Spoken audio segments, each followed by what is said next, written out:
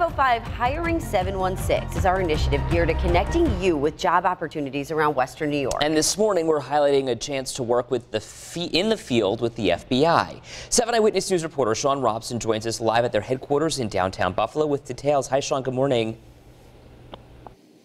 Good morning, Ed and Katie. How are we doing? Yes, that's right. I am at FBI headquarters in downtown Buffalo. I'm here with recruiter and special agent Darren Schultz. Darren, how are we today? I'm doing well. How about you? I'm doing great. And so there are jobs available here. Some people probably never thought you might be working for the FBI, but they are hiring. What are some of the jobs available? You know, we have a lot of different jobs within the FBI, and we like to have people think of coming here as a career and making a career out of it.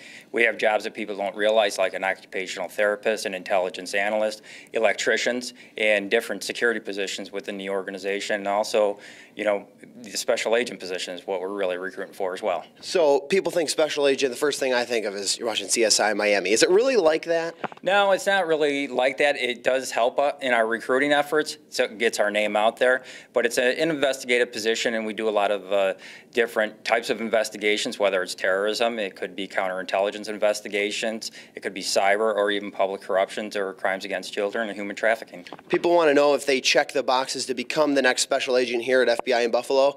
What are the qualifications for this job?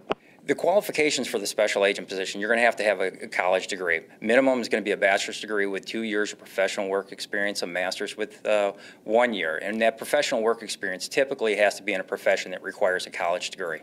That's understandable. Well, coming up in just about 30-40 minutes, we're going to be talking about if you are physically fit enough to become a special agent live at FBI headquarters at downtown Buffalo. Sean Robson, 7 Eyewitness News.